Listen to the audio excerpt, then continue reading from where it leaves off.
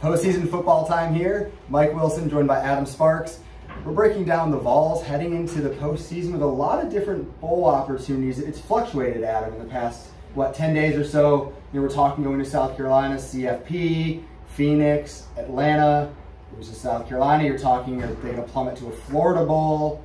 Now, it seems to have narrowed a little bit here into New Year's 6 bowls. Where do we think the Vols might head now? Yeah, the stock was up, and then after the South Carolina game, it dropped down as low as probably the Citrus Bowl maybe, and then it's back up, in which that was not a given. I mean, going into this game, Tennessee could have been sort of just flatlined in sort of the Cotton Bowl maybe, and by everything that happened today, there were 4 top 10 teams that lost.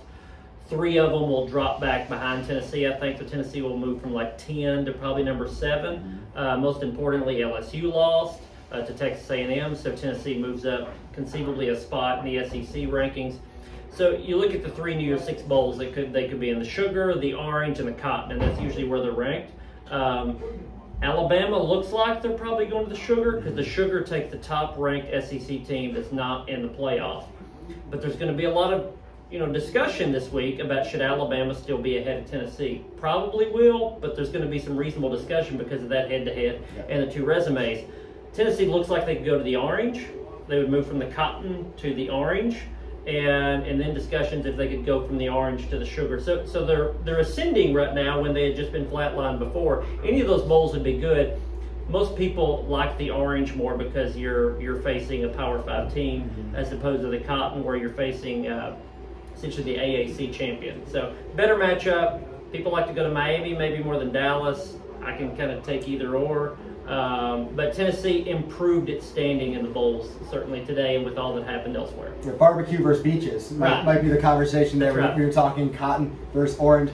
Obviously still have that weekend of championship games to play. Say LSU beats Georgia. How might that affect what happens for Tennessee after that? Yeah. I mean, at that point, you're probably back pushing. to cotton. Well, you may be pushing Alabama up into the playoff at that point. Even though LSU beat them and then Tennessee beat them both, that's a bigger conversation. I'm on Team Chaos right here. Yeah, Team Chaos. I mean, a lot of things can happen. You're not gonna. The SEC is going to get Georgia in, and then we can see after that.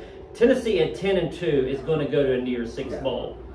If you look at where the expectations were at the beginning of the season, I thought Outback, Citrus, 8-4, maybe 9-3, they've exceeded those expectations. I think of most people,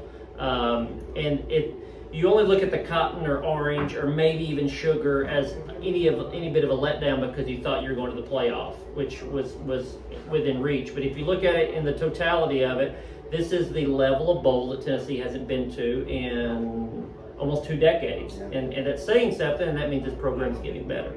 Stay tuned to Go Vols Extra and KnoxNews as we head toward a New Year's 6 bowl. Find out Miami, New Orleans, Dallas, a lot of possibilities on the table.